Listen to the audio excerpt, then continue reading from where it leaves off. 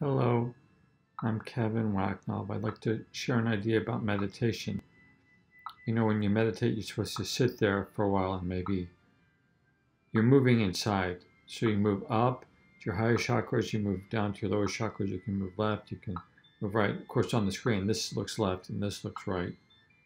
This looks left and this looks right on the screen because the video is reversed. This is forward and this is back.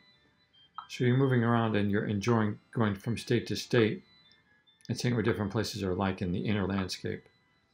So there's an interesting toy which illustrates this idea. It's called Do Nothing.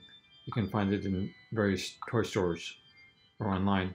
So see, there's a left and right movement and a down and up axis movement. So the things are coordinated. So up, left, and then it goes up. It kind of gets stuck sometimes. Down, and then right. So your body is moving in a harmonious way inside as you're traveling from state to state. And in meditation, you're not really doing nothing, but you're not really creating a lot of problems for yourself, creating bad karma.